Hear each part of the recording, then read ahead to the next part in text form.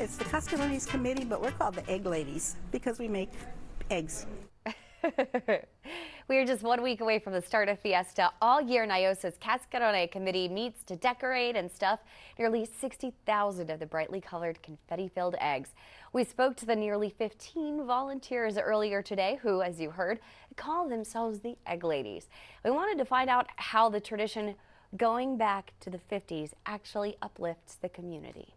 Cascarones have raised over more than $700,000, and this goes to the Conservation Society for preservation projects. So the different buildings that you see in San Antonio, historical buildings that have been preserved, that's part of the money that we've raised for it.